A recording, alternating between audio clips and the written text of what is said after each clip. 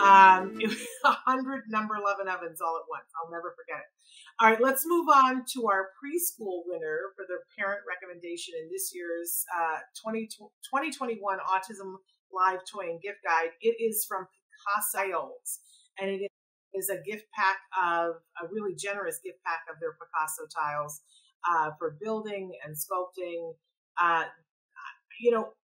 My son was a little bit older than for the Picasso tiles, so I wasn't as familiar with them until a couple of years ago.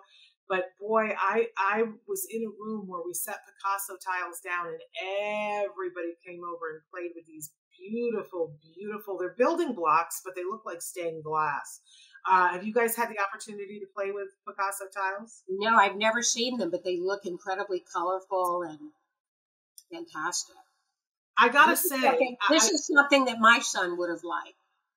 I gotta say, I think it's something he'd still like. We put this down in a room full of people that included, babies, adults, teenagers, everybody. These are great in a doctor's office because there aren't many things that are one size fits all, but everyone, all our adult volunteers at this event sat down and played with these toys. Vince, you probably have seen these before.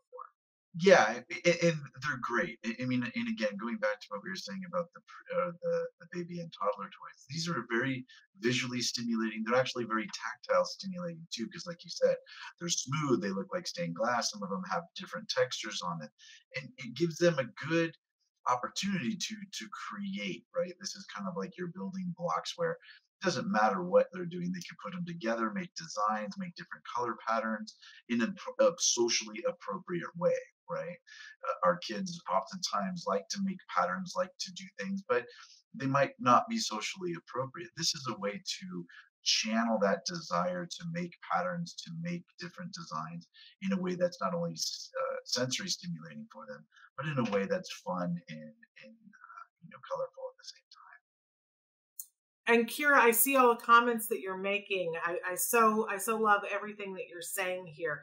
I want to say too that connects, like any other building toy, it has a way that it goes together. But for some of the toys like Duplos, you're working on, some of the push and pull because there's a little bit of a energy thing that it takes for them to go together. And then when you get to Legos, it's that much more. And sometimes you have to use the little Lego separator to get them pulled apart. One of the things that we love about Picasso tiles is the entry point is very wide open. I don't know whether it's magnetic technology, but that you just put them close to each other and they connect. And then you can pull them apart with very little force and they come apart. So it makes it very easy if you have somebody who's struggling with fine motor issues. It's not going to work on building the muscles, but they'll still get the reinforcer of being able to build. Because sometimes we want to get out of the way of that. Other times you want to work on it, but we really like the Picasso tiles.